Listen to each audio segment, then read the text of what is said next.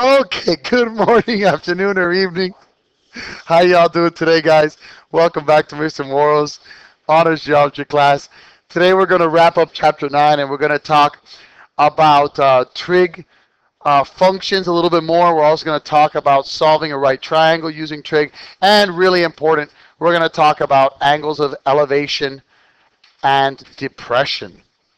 So when we're talking about the trig functions, okay, we've just talked about the basic three. SOHCAHTOA, sine, cosine, and tangent. Just so you know later on, so you don't think I lied to you, there are three more. They're reciprocals of those functions. So the reciprocal of sine is called the cosecant, the reciprocal of cosine is called the secant, and the reciprocal of tangent is called the cotangent. That's neither here nor there. I just wanted to explain that to you. Now I'm going to show you what the 30, 60, 90 triangle and the 45, 45, 90 triangle looks like in what's called a unit circle. A unit circle is the circle from which all trigonometry is really derived. The basis of trigonometry, sorry, tongue twister there, is derived from the unit circle. And it is literally a circle that has a radius of 1. That's literally what a unit circle is. So know that you're going to have to memorize the unit circle in real trig next year. But what I'm going to show you are the basic values from which the whole entire unit circle revolves around. If you remember these trig values that I'm going to show you, you're really going to be set. Because all of these trig values are either going to be the ones that you're looking for or what's called a reference angle for what you're looking for. We're not going to get into reference angles right now, but just trust me. If you remember these, you're going to be golden. So when we're looking at the 45, 45, 90 and the 30, 60, 90, in the unit circle, these are the following values. Since the radius is 1, side across the 45 is 1, there's an isosceles, so they're both 1. And of course, since a 45, 45, 90, the hypotenuse is the side times square root of 2. It's just square root of 2. For a 30, 60, 90, the side across the 30 is 1. The side across the 60 is 1 times square root of 3, which is square root of 3. And the hypotenuse is 1 times 2, which is 2. From here, we can derive the following table that's right below it, okay? From here, I can derive everything I want, except for the 0. The 0 you're just going to have to memorize. But you will not technically have to memorize the 30 and the 60 and the 45. The 0 and the 90, you will, but the 30 and the 45 and the 60, you can literally take from this triangle. So if you forget these values, just remember to use your 30, 60, 90 triangle and 45, 45, 90 triangle. Okay? So, the sine of 0 is 0. The cosine of 0 is 1. And the tangent is also 0. Sine of 30 is 1/2. How did I get that though, Mr. Morrow? I'm not going to bore you with how I got all of these, but just so you know, if you forget that, draw your 30, 60, 90 triangle in the unit circle. What's the sine of 30? Opposite over hypotenuse, 1/2. And that's how I'm deriving all of these values, guys. The cosine of 30 is square root of 3 over 2. The tangent of 30 is square root of 3 over 3. 45, since it's an isosceles triangle, both the sine and the cosine of 45 are both square root of 2 over square root of 2. So that's a good help. The tangent of 45 degrees is square root of 3. I'm sorry, that's for 60, is 1.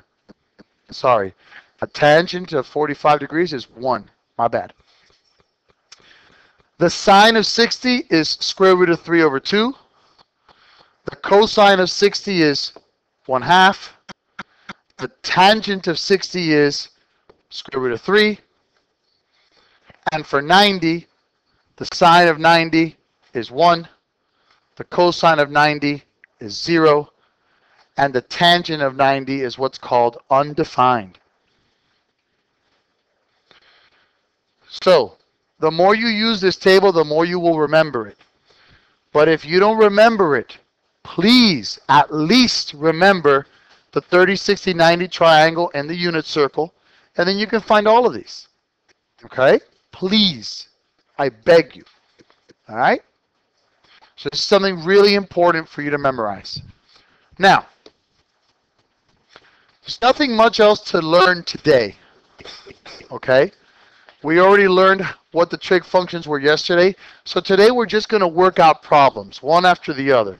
You can use your calculator if you so choose. It's up to you. Excuse me for 1 second, please.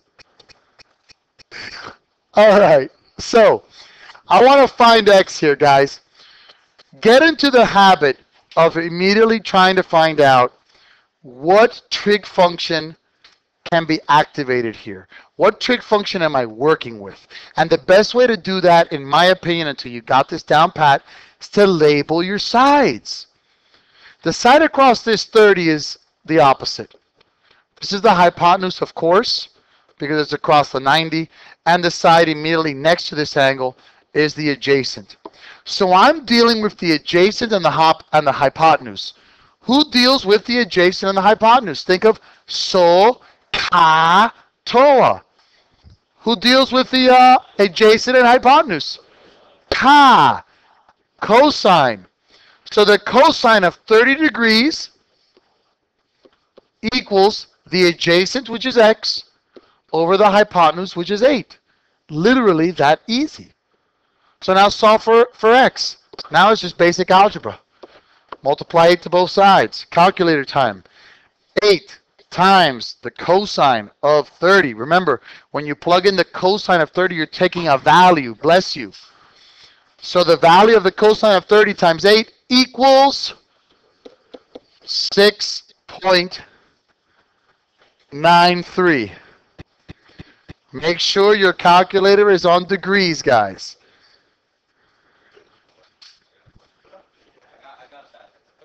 Eight times the cosine of 30, guys? Okay, give me 1 second. Hold on, give me 1 second. Okay, guys, now, I see the problem. Some of your calculators are giving you the value of x equals 4 square root of 3. Okay, that is beautiful. However, I need you to learn how to convert that into an actual value. Because when we're dealing with trigonometry, we're dealing with usually real-life situations, and I'll show you a couple now, hopefully. We'll have time for that. And if you're out on the field as an engineer, having the value 4 square root of 3 doesn't really help that engineer. But having the value 6.93, that helps the engineer. So we need the actual value here, please, and thank you. Okay? Let's look at another one. We got nothing but examples today. Okay, in this particular case, it's solve triangle XYZ. When they want you to solve a triangle, they want you to find all of the missing values. So the first thing I'm going to do is, since I have a 90 and a 35, angle Y here is 55 degrees. That should have been easy. 180 minus 90 minus 35.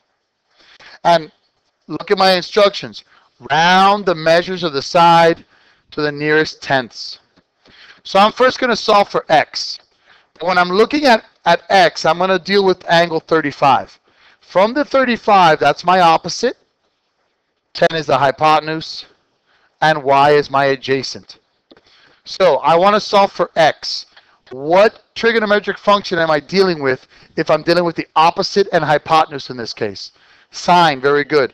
So the sine of 35 equals opposite over hypotenuse. Go ahead and multiply 10 to both sides, gentlemen, and you're going to get 10 times the sine of 35 equals 5.7, because I said round to the nearest tenths. We'll do y in red. I'm going to stick with 35. I like to stick, if possible, with what I was originally given because I could have made an error, and let's say 55 was really a wrong value. Now I get everything wrong, okay? So now, if I'm dealing with 35 again, but I'm solving for y, what trigonometric function deals with adjacent and hypotenuse? Cosine. So the cosine of 35 equals adjacent over hypotenuse. Multiply by 10. Y will equal 10 times the cosine of 35, which is 8.19, but rounded to the nearest tenths is 8.2. And now I have solved my right triangle. Okay? Does that make sense, gentlemen? Sir? Yes, 35 is my theta, the angle in question this time. Yes, that's what I chose. I could have chosen 55, and it would have been the same exact answers, just a little bit of a different setup. But I don't like to use the angle that I calculated because what if I wrote it down wrong? What if I made a mistake? Not only do I get that wrong now, but the whole entire triangle wrong. Thank you, my brother. May I continue, gentlemen? Okay. Now, a theodolite, okay? It's also called a transit. I wanted to show you what this was because I'm sure you've seen what's called a surveyor on a street or on land, on a property, in front of a river, lakes. You see surveyors on the streets, okay? And they have this tripod-looking thing. This is called a transit or a theodolite, okay? Probably pronouncing it incorrectly, but oh well. It is an optical instrument consisting of small mounted telescope. The telescope is right here, okay? Which is rotatable in horizontal and vertical planes. And it's used to measure angles in surveying. What this bad boy does is it creates horizontal and vertical lines and can calculate angles. Okay? From those calculated angles, you can apply trigonometry. That's what a surveyor or a civil engineer does, or a structural engineer. And then they can find the heights and the distances and the widths of things that normally you couldn't figure out. For example, this bridge here, okay? This bridge went from here across the river to here. Now, I'm not being sarcastic. How do you think they could have measured that distance? Do you think a guy jumped into the water with a measuring tape and just swam? No, it wouldn't work. You may think, no, Mr. Morrow, not swimming, but you could have gone on a boat. That won't work either. Because when you go on a boat, if you've ever been on a boat, you go up and down. So that up and down is also calculating the distance. So that distance is going to be wrong. Okay? If the water was completely flat and a boat didn't have any vertical jump to it when it was traveling, then maybe. But here you're going to have to use trigonometry. So after a beautiful picture like this, of course, you're probably going to laugh at my Mickey Mouse picture, but let's go ahead and say that in order to construct a bridge across a river, the width of the river at the locations must be determined. I've got to find the width of this river, guys, okay? Now, suppose that a stake is planted at one side of the river directly across from a second stake. So let's say here are my stakes, okay? At a distance of 50 meters to the left of the stake, an angle of 82 degrees is measured between the two stakes. Right here, guys, this is where I would put my transit. That's where the surveyor would be. Why? Because I can measure a horizontal distance on land with a measuring tape. It's actually not a measuring tape, it's a wheel that they use. I don't know if you've ever seen anyone evaluate the price of a home. It's called an appraiser, and they'll walk and it's a wheel, and it calculates using the circumference of the circle, geometry, the distance. Yes, sir. They can do that when they're measuring a soccer field as well, or a football field. Yes, sir. Yes, sir.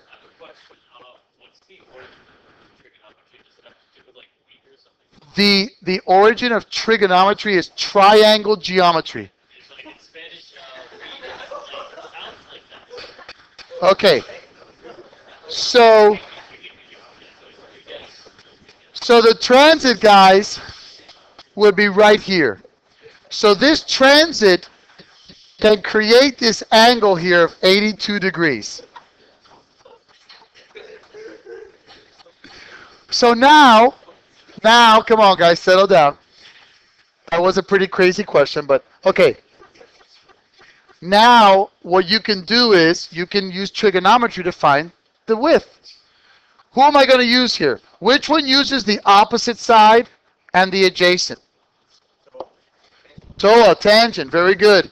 So the surveyor or the engineer is going to say, okay, the tangent of 82 degrees that my instrument, my transit calculated, equals opposite over adjacent. Multiply 50 to both sides, and 50 times the tangent of 82 equals exactly, my brother, W will equal 355.7684861. They'll probably round this. Probably something so technical like this, probably they'll round it to the 10,000s. So they'd go 355.7685 feet. Okay? Remember, guys, this isn't, when they're dealing with real life things, it's not Mickey Mouse. They can't be off by a decimal. That's lives that could be lost. So this is the beauty of trigonometry. That's why I love trigonometry. I love geometry, but trigonometry has a lot of awesome uses. Okay. And yes, the origin is triangle geometry. Yes, sir. Yes, sir. Okay, sorry about that. All right, guys. Now, angle of elevation and angle of depression, very important. I'm going to be a little bit foolish right now. You're going to think I'm a dork, but that's okay. Guys, angle of elevation, think about it like this. Baseline, this blue line here, that's when you're standing straight. If you put your hand just right in front of you, that's my baseline. Now, from there, look, guys, put both hands here. If I look up, doesn't it go up? All right? Doesn't it go up? Exactly. Thank you for laughing at me. I appreciate that. That is the line of sight, okay? Now, if I'm looking down at something, that's my angle of depression. Right here. Okay? I know you guys laugh at me, but it makes sense. Baseline is here. Line of angle of elevation, the angle's right there. Angle of depression, the angle's right there. Now, you may giggle now, guys, but when we're taking a quiz and test on this, I will be the one who is giggling. Now, I want you to pay attention. If you're at the top of this light tower, okay, the baseline is right here. If someone at the top of that tower looks down at this boat, that's my angle of depression, guys. If the person is on a boat, this is my baseline of the boat. If that person looks up to the tower, that is my angle of elevation. Please be cognizant of the fact that there is a baseline, and you have to obey that baseline, and then make your angle of elevation or depression from there. Yes, sir. I don't know if like this is applied, but just like that makes sense if it's an angle of depression and elevation are sort of because most of the exterior. I am so proud of you. Yes. In fact, that's how we're going to solve a lot of it. What he noticed is Mr. Moore, if I have a horizontal baseline and a horizontal baseline here, don't I create that Z you were talking about? So aren't the angle of elevation and depression congruent because of alternate interior angles? Yes. And we're going to use that skill to solve a lot of these things. I'm very proud of you, son. Well done. Okay, so how does this work? The aerial run in Snowbird, Utah has an angle of elevation of 20.2 degrees. Its vertical drop is 2,900 feet. Estimate the length of the run. Okay, so here's the mountain, which has an elevation, a straight vertical drop of 2,900 feet. Okay? You're somewhere over here. Okay? Your baseline is the ground. When you look up, though, that's my angle of elevation, which is 20.2 degrees. So I want to find out what is the length of the run. The length of the run is the actual slope here. So in this particular case, what I messed up. What trig function will you use? Sine, yeah, I messed up. Opposite over hypotenuse. Let's pause here for 1 second. Okay, sorry about that. A few interruptions today. All right, so we are now going to figure this out using sine.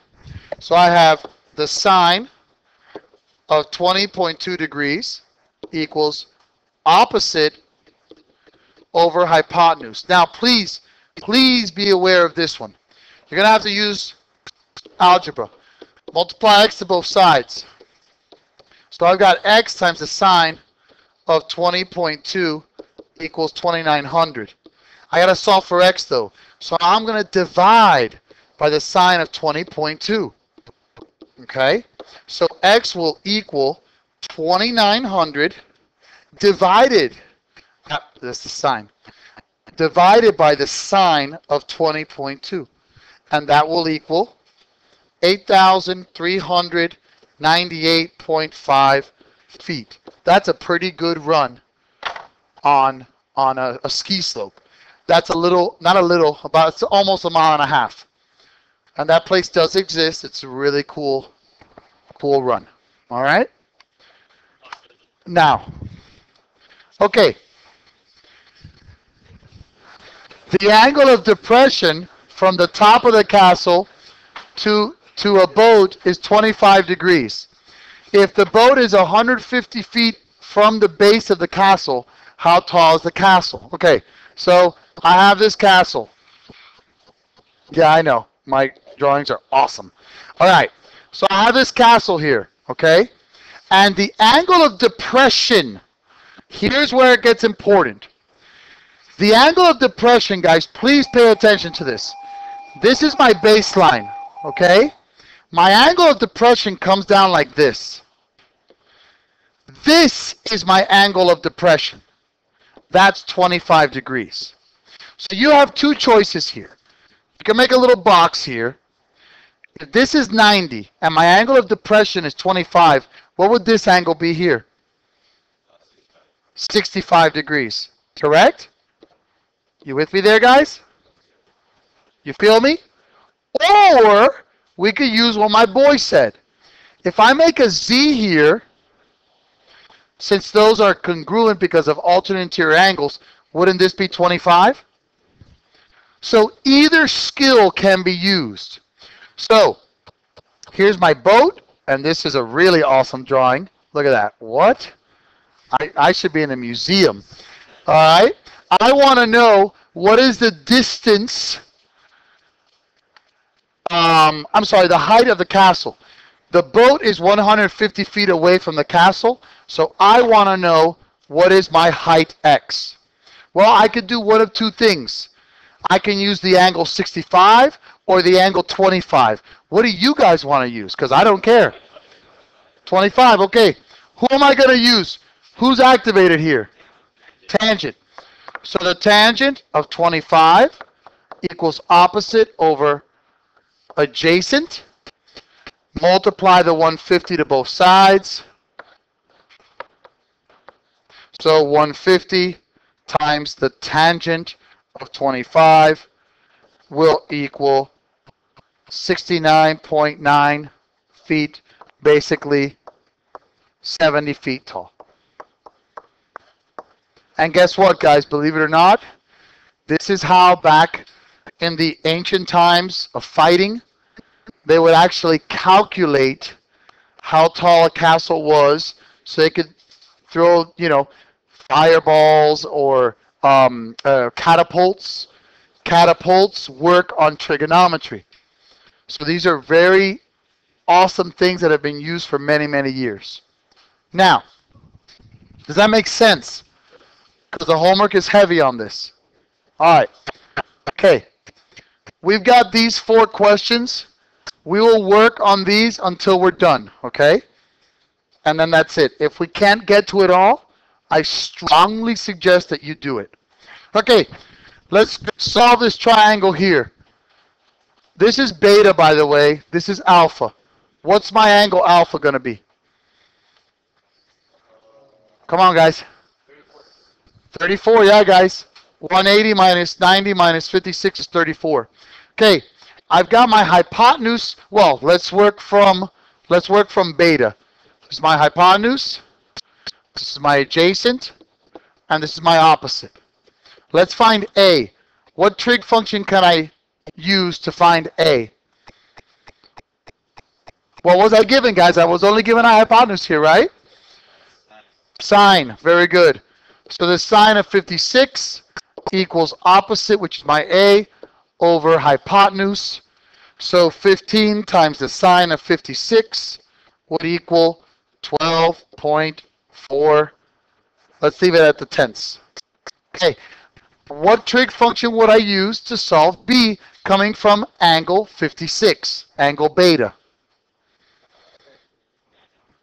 You could use tangent, but remember what I told you. You don't want to use values that you've already found because you could have messed up. So let's use cosine. Cosine of 56 equals adjacent, which is B, over hypotenuse. So the cosine of 56 times 15 equals 8.38, so 8.4. Does that make sense, gentlemen? Promise? Okay. The bell's about to ring. I know you're getting antsy. Practice this, please. And just real quick before you leave, I won't do the math, but I will set this up for you. The flagpole that a golfer aims at on a green measures 5 feet from the ground. So you have this flag, and it's 5 feet tall. Okay? From the ground to the top of the flag. And a golfer measures a 3-degree angle from the top of the pole to the ground. So my baseline is here. This is a 3-degree angle of depression. So the real angle that we're working with, we're making this triangle here, is 87. Very good. And then they want to find, here's the golfer. He wants to find how far he is from there. So this would be the opposite over adjacent. It'd be the tangent of 87 equals opposite over adjacent. And you can calculate from there. Be careful with those angles of elevation and depression. Thank you. Hope you learned a lot. Have a great day. God bless you all. Bye-bye.